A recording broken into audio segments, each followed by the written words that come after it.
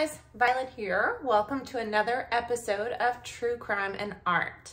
If you're new here, then welcome to the True Crime family. If you're not new here, then welcome back. If you're wondering what we do here, I tell you a true crime story while I paint something that you hopefully find interesting. Today we're going to be painting a crawfish. So if you're like, what's a crawfish? You obviously are not from Louisiana, which I am. So a crawfish, as some of you folks might call a crayfish. It looks like a baby lobster. It's delicious, and it is starting to get into crawfish season, so I was like, why not? Also, before we go any further, don't forget to go ahead and subscribe to the channel. That helps me, and it helps you to know when I have another video upload. All right, let's get going, guys. So today's episode is a story out of Brazil, and you know, I practice these names a lot, but they're Brazilian names, and I am not Brazilian, and I don't even speak Spanish at all, not even remotely well. So I'm sorry if that is your native tongue and you are Brazilian, because I'm going to butcher these names, and I'm going to do my best, okay? So this is the story of Suzane Von Richthofen, okay? I think I nailed it. She was born November 3rd, 1983. And Suzane was born in a middle upper class family. Okay. Her dad, his name is Manfred. He was a German engineer that immigrated to Brazil, where he met Suzane's mother, Maricia, who is a Brazilian psychiatrist. Suzane also had a little brother named Andreas. He was, I believe, 3 years younger than Suzane. Now, the family was doing really well. The dad had just secured this big contract with the State Department, so he was doing well financially. And mom was a psychiatrist, like I said, but for pretty much only the wealthiest families in Brazil, because more money, more problems. In 2002, the Richthofen family was estimated at a net worth of about $5.5 million, which that is a good amount of money. That is nothing to, that's a lot. Thankfully, I'm not worth that much money, so what happens to this family hopefully won't happen to me. My kids won't feel the need to do anything like this. So, not to give it away, my bad.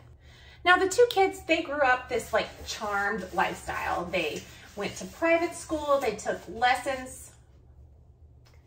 I just added green to my wall. Now, one day I'm gonna take a picture and show you guys this wall of the paint that I keep splashing on it. Anyway, so the two kids, they grew up, they went to private school. Suzane was fluent in 3 languages because she had all the tutors and all the money. She took ballet, and she started to show an interest in Brazilian Jiu-Jitsu, which is where our story turns a little bit. At this point, she's going to take Brazilian Jiu-Jitsu, and she's 15, and she meets an 18-year-old named David Cravajos. Now, not David, Daniel. I knew I was wrong the second I said it, sorry. Daniel Cravajos, and I'm pretty sure I nailed that last name too. Now, Daniel grew up very, very different than Suzane. His family was very poor. They were mechanics. They primarily worked on motorcycles. He had an older brother who was kind of a bit of a troublemaker. He was a cocaine addict, and they pretty much didn't work. They didn't do anything except for extreme sports, which if they don't have money, I don't understand how they're doing these extreme sports like motocross and skydiving, but that's beside the point. So Daniel and his brother Christian, who are very close, they're just bad news bears from the beginning, okay? And it's not because they're poor, it's because they make terrible life choices. Well, Suzane loved her some Daniel. Loved, like, he was 18, he was the older boy, he was a cutie, he was kind of a bad boy, and Suzane was very shy, so this was her jam. She was like, yes, Daniel, my man. So at first, the family was okay with the relationship because they're like, she's 15, this isn't a big deal. Should know better. Should know better. So after the parents start like really getting to know Daniel, and they're like, oh, he doesn't have a job. He has no desire to have a job. He doesn't do anything but smoke weed all day, every day. You probably shouldn't see him, Suzane. Well, do you think that went okay with Suzane? No, she freaked out. And she continued to see Daniel for another 2 years secretively. In fact, she would buy Daniel's family all sorts of expensive gifts like TVs, DVDs. DVDs for you young ones out there are the things that like they're circular. You put them in a DVD player and it plays a movie like magic. That's what she was buying for his family. In fact, Suzane's parents went on vacation for 2 months, which, side note, how do I do that? Sorry. Daniel ends up moving in with Suzane for 2 months and living with her in the house with Suzane and her brother, and her parents don't even know. And Suzane loved that so much that whenever they got home, she went to her dad and was like, Dad, can you please buy me a flat so I can live on my own?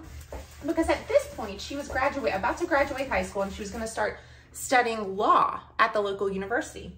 And thankfully, her dad said, if you want to live in a flat, you can get a job and pay the bills and pay your own way. And she was like, oh, no. Thank you. No, I don't think so. So that's the type of person we're dealing with here.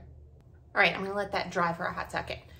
Now, in April of 2002, Suzane was supposed to be spending the night with a girlfriend, and she did the old trick of, no, she didn't. She went and spent the night at a hotel with her boyfriend, Daniel, that they didn't even know she was dating. So when Suzane's mother called the friend whose house that Suzane was supposed to be at, she was like, no, she wasn't here. First off, get your story straight, Suzane. Like, get it straight. Anyway. So Mauricia, Suzane's mother, is pissed. So she confronts Suzane, and Suzane confesses to everything. She's like, yeah, I've been with Daniel for 2 years.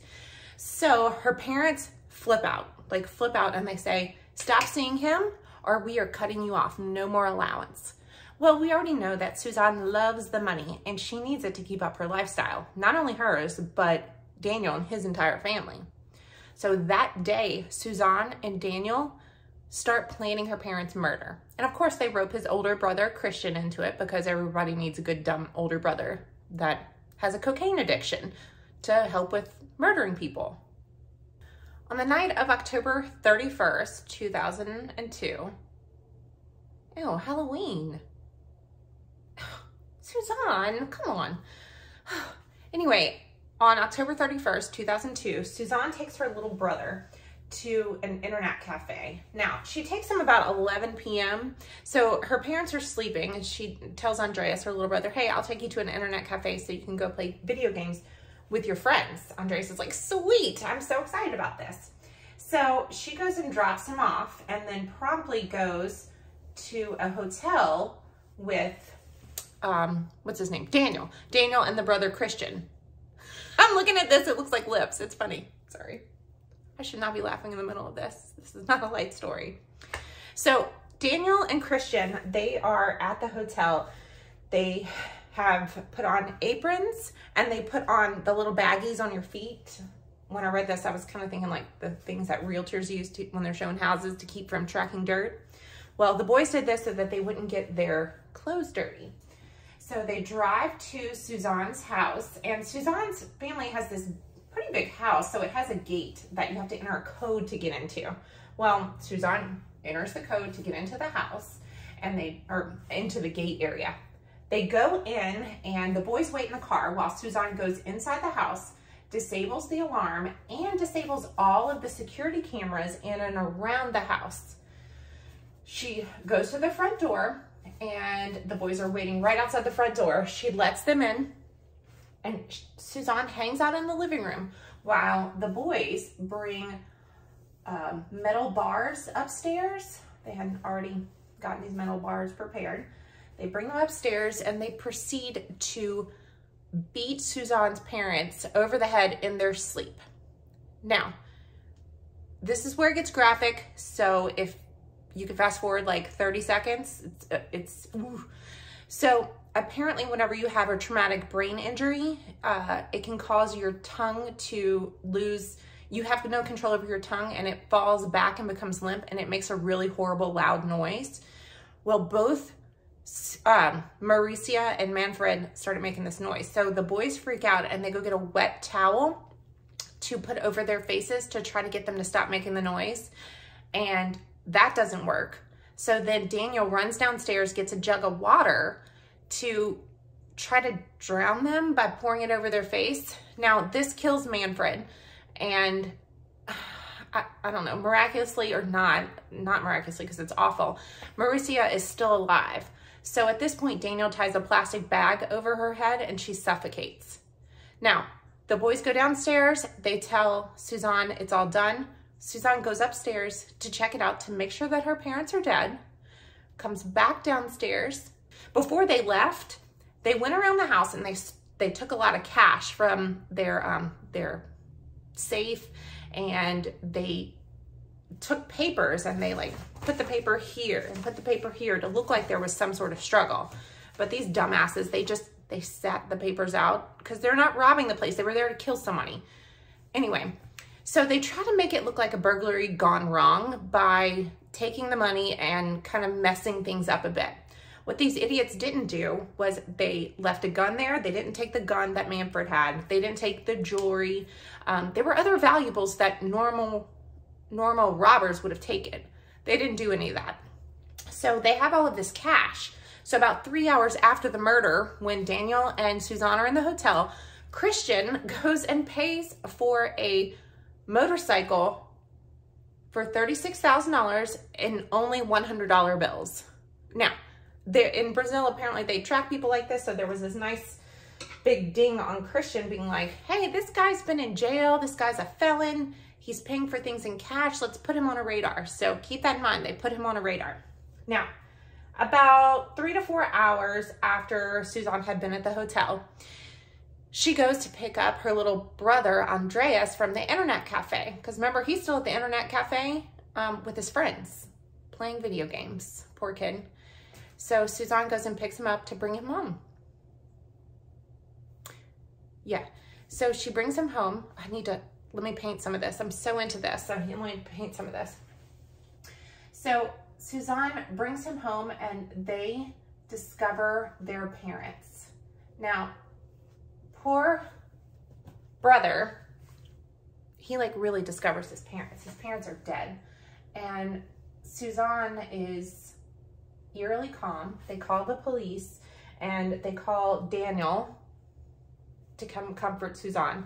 The police officer, when he gets there, he's like, this is shady. First off, if it's a burglary, it's a terrible one because they left all the things. And the papers that are put around here are really it looks like they were put here on purpose. And then they look at Suzane. Okay, Suzane is over there making out with her boyfriend while the little brother is in the corner crying. They're like, okay, this is odd. Now, not only that, the day after her parents were murdered, Suzane was seen in their backyard with Daniel, just kind of swimming in the swimming pool. Like she doesn't have a care in the world. Oh yeah, after that, like the day that her parents were buried, 90 minutes after her parents' funeral, Suzane had a big birthday party for herself at her house. At the house where she facilitated a murder to kill her parents. Now, about this time, Suzane is like on the shady radar of the police, and the police get this notification about Christian. Now, they bring Christian in to ask him like where he got the cash for all of this, the $100 bills for the motorcycle. Well, Christian just straight up is like, oh yeah, we killed them. We took their money. Suzane put this all together. So Christian gave him up. The police, they go and pick up Daniel and Suzane. And of course they were holed up in a hotel with their nasty selves. And Daniel and Suzane confess as well. Now in Brazil, whenever you're arrested for a crime, you are actually not held in prison and like until you are actually convicted of a crime. So you know how in the US we have like, you have to post bail to get out of jail. Words are hard today. Oh my God. You have to post bail to get out and await your trial. And if you don't, you just kind of sit in jail until it's time. Well, in Brazil, you go about your life until you're convicted. Now, there's a backlog in Brazil, of course. So Suzane is free to do as she wishes. She still lives in the house with her little brother, and about a year into waiting for her trial to come up, Suzane sues her parents' estate so that she can gain full control of it, immediate full control of it. Well, the investigators, which thankfully have some really good foresight, they were like, I don't feel good for Andreas, her little brother, who was still living in the house with her. So the police execute a search warrant, and guess what they find? Hidden in a freaking teddy bear in Suzane's room, they find a revolver. So this was enough cause, I guess, to arrest Suzane because she was kind of like out on bail. Anyway, she's brought to jail and she has to wait in jail 3 more years until her trial. Now the trial was a shit show. During the trial, everyone just kind of blamed everyone else. So the boys said that Suzane planned it all so that they could get her parents' money. Suzane said that the boys made her do it because she felt like she had to so that Daniel would love her. It was all a big mess. But during the trial, it was said that the boys sat in court and they were crying. They were showing remorse. They didn't like to hear the details of the crime. Suzane, on the other hand, that dirty skank, she sat in there stone faced, and the only emotion she made was occasionally to laugh. To laugh. I'd have been like, bitch, you're going to jail. Bye. All right, I got so into this, I'm gonna add more just to get this going, okay?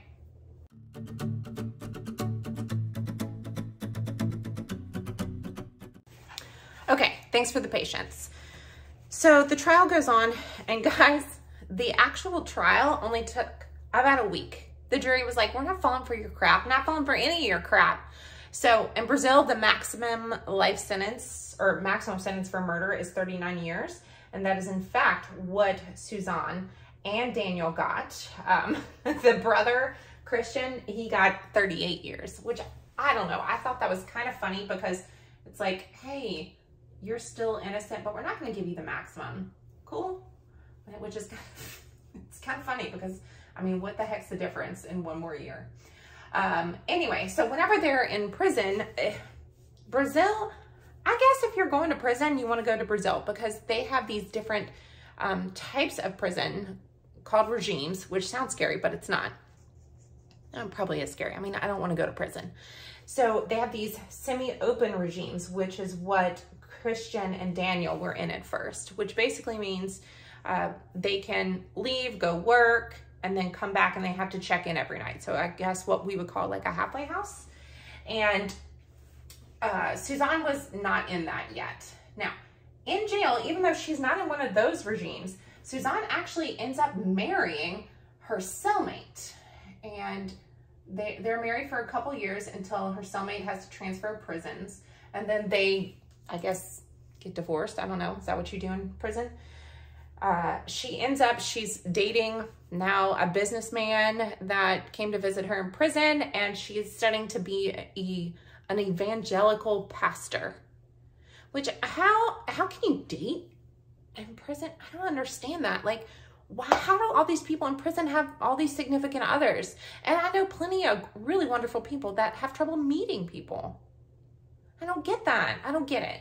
So, anywho, Daniel, he ends up going into like a open regime, which is basically, he can just check in with like a parole officer, okay? Daniel, he gets married, and he seemingly, I don't know, he seemingly kind of straightens himself out. Christian, on the other hand, he got out of jail early before, I believe it was good behavior and making things for local schools or whatnot. Well, that boy wasn't even out for a full year before he's put back in for assaulting an ex-wife and then trying to bribe the police officer that arrested him. Like, freaking idiot. Look, if I could say something about these folks here, obviously they're murderers, which, not great, but they're freaking idiots. Like, they are dumbasses. Anywho, my takeaway points from this is, who the hell knows? I mean, like, this kid had everything. I'm talking about Suzane. She had everything, and it still wasn't enough. I don't know. I just wanted to punch this girl in the face. And looking at her pictures, I'm like, you're such a brat. I freaking hate you. Why am I so angry about this girl? What do you guys think about her? She is just too much for me. I can't with this chick. I can't. Okay, let me finish this real quick, and then we'll close. I want you guys to see the finished product. It's pretty cute.